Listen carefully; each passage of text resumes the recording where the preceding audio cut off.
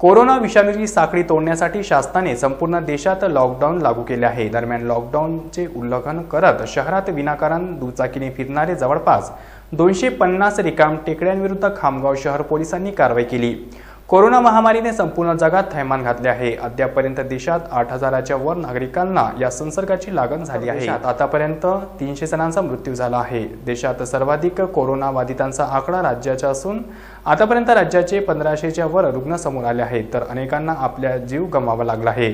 त्या अनुषंगाने राज्यात लॉकडाऊनची अंमलबजावणी युद्ध पातळीवर करण्यात येत आहे। जिल्ह्यातही कोरोना संसर्गाने झपाट्याने वाढ झाली असून जिल्ह्यातील बुलढाणा, खामगाव, शेगाव, मलकापूर, देऊळगाव राजा, चिखली आणि सिंदखेड राजा या शहरातही कोरोना पॉझिटिव्ह रुग्ण आले आहेत। जिल्ह्यात आतापर्यंत कोरोना पॉझिटिव्हचा आकडा 17 वर पोहोचला आहे। कोरोना विषाणूचा धोका पाहता प्रशासनाकडून लॉकडाऊनचे नियम कडक करण्यात आले आहेत। सकाळी 8 ते 12 पर्यंत अत्यावश्यक आणि जीवनावश्यक वस्तूंच्या विक्रीसाठी शासनाकडून मुभा देण्यात आली आहे। कोरोना संसर्गाची साखळी तोडण्यासाठी लॉकडाऊन शिवाय पर्याय नाही। शासनाकडून नागरिकांनी घरी राहा, सुरक्षित राहा असा संदेश आणि जनजागृती केली जात आहे। मात्र तरीही नागरिक लॉकडाऊनचे नियम मोडून घराबाहेर विनाकारण फिरताना दिसून येत आहे।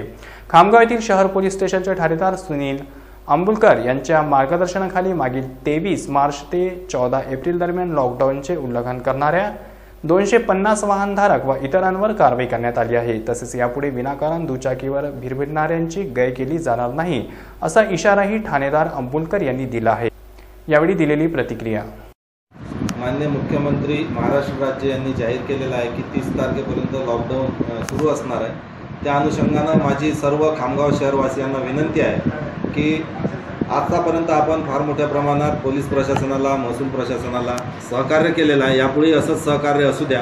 परंतु असं निदर्शनास आलेलं आहे की विनाकारण लोक गाड्या घेऊन भाजीपाला किंवा जुनी फाईल काढून मेडिसिनची एखादी चिठ्ठी ठेवून विनाकारण त्यांना पोलिसांना आपण फसवतोय अशा आविर्भावात रस्त्यावर दिसून येतात। हे अत्यंत चुकीचं आहे।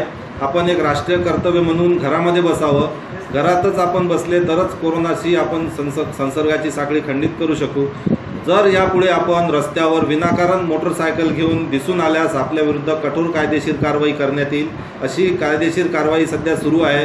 आज पण आम्ही जवळपास 60 मोटरसायकली जप्त केलेल्या आहेत। तर अशा आपल्या मोटरसायकलची जप्ती टाळण्यासाठी, आपल्यावरील कठोर कायदेशीर कारवाई टाळण्यासाठी तसेच कोरोनाला हरवण्यासाठी आपल्याला पुन्हा विनंती आहे, आपण घरामध्ये बसा आणि शासनाने दिलेल्या निर्देशांचं पालन करा ही विनंती।